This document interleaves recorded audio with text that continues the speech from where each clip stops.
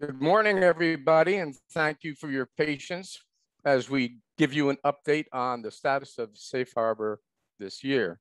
I want to thank Reverend Alex and also the Sunday Services Committee for this opportunity. I'm going to see if I can do a quick screen share here and give you an update. Everybody seeing my screen? Excellent. So Safe Harbor this year, for those who don't know, is a seasonal shelter, which is now operating on a fixed schedule. It's operating from November 1st through April 30th. This is different from prior years where the start date was variable as well as the end date. The doors open at 6 p.m. and guests are provided with food, a safe, warm place to sleep, and also this year, breakfast, a hot breakfast, will be provided by Central United Methodist Church.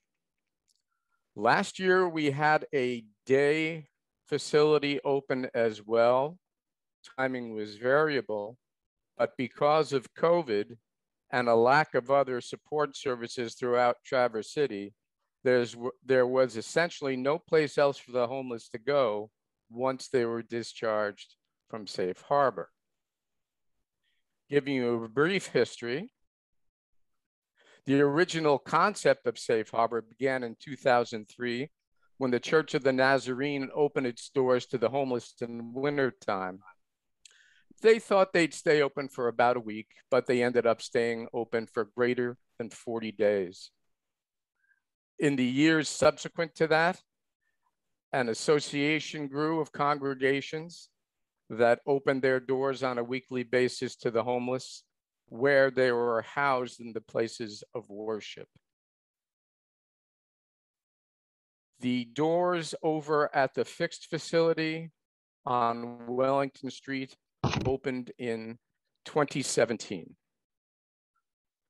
There were, let's just say that 2020 was a perfect storm for the homeless in this town.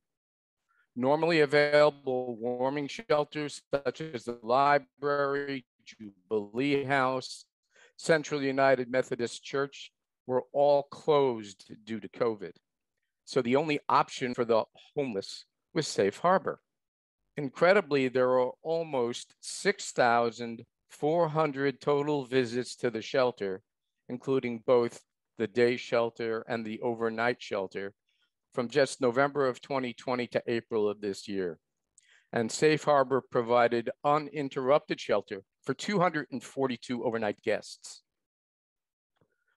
Because of the pandemic, protocols were developed, including verbal screening, temperature checks, sequestration of guests who evidenced signs of or symptoms of COVID, and rapid nasal swabs and PCRs were offered by the Grand Traverse Health Clinic.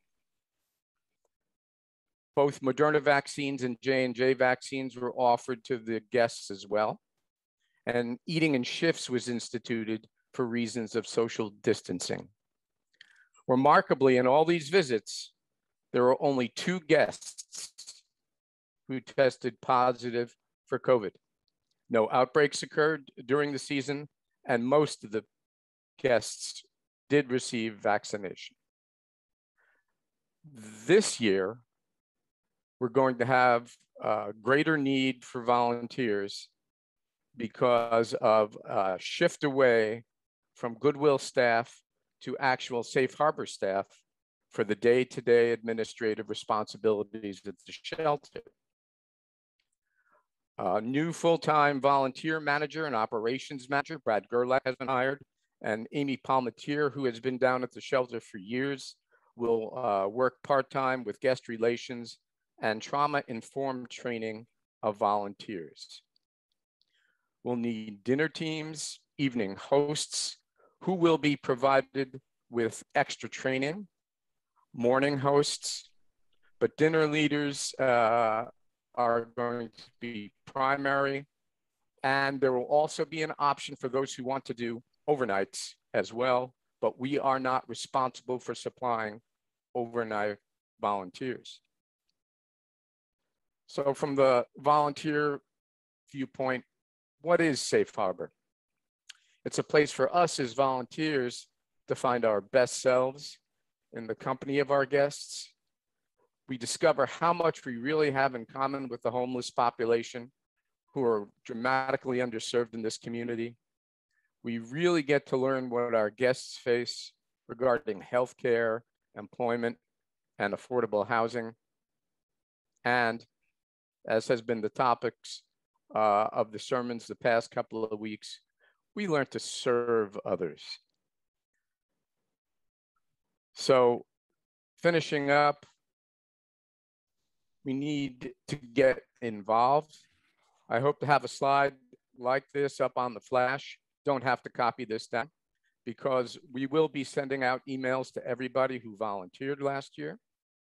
We'll be able to donate food online as well. But if you have any questions, you can first explore the Safe Harbor website to get descriptions of shifts. There's also a training calendar with regards to the trauma-informed training and FAQs that you can get answered. Do not hesitate to either email or telephone any of us. We're all willing and able to answer any questions you have. So thank you for your time. And we'll turn this over to Betsy, and I'll stop sharing. Thank you, Rich. You can see how much work goes into organizing this. That's a lot of the operational side of it. There is this amazing spiritual component to doing this work. And Rich and Katie and I talk about that all the time. Something I've saved from the first season that I did was this little note right here, which I know is backwards for all of you, but I've saved this, written by a guest, this little piece of paper, and it said, out of the blue, a woman handed it to me, randomly me, "Thank you all for great healthy food and loving service." We were just doing our assignments, and it took every bit of composure I've ever had not to lose it after I read that. And she didn't need to give me that. We were there because we wanted to be there. Another thing that happened one night was I was doing an overnight. There was an argument between two guests. The Goodwill person was talking to the other person, and I could see the other man was just furiously struggling with his emotions, sitting off by himself. And I got to be the rabbit. I walked over and brought him a bottle of water, and I smiled and I made eye contact, and then all I did was sit down next to him because I didn't know what to say. And he just needed to fume. And that went on for about 15 minutes. And then the Goodwill person called him over and he looked at me and he said, "Just thank you so that I didn't have to sit here alone." These are the moments at Safe Harbor that fire me up for every shift I've got and every, Zoom meeting we have and all of the talk that goes back and forth about how do we do this service. And I'm so glad that Rev Alex talked about the difference between service and helping and assisting and fixing, because I'm now going to use the words with our guests. How can I be of service to you if they approach me? So I hope you'll think about joining us again or joining us for the first time. It is one of the best things about being part of this congregation. It's the main thing that drew me in when I first joined the congregation a little more than 3 years ago. And I have learned a lot about myself and a lot about the goodness of the world. Katie, how about you? Well, I just want to piggyback on Betsy's story. The first year that I volunteered, there was a young man that came up through the food line, maybe in his early 20s, maybe not even that old.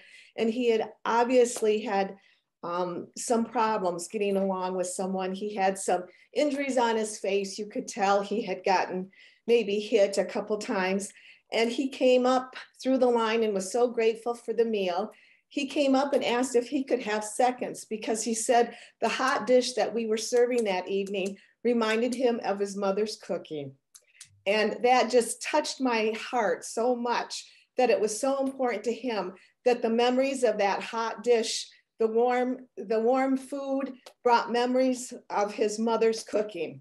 And those are the things, like Betsy and Rich have mentioned, those are the things that keep us going back. And so we really welcome any of you or all of you to join us in this service.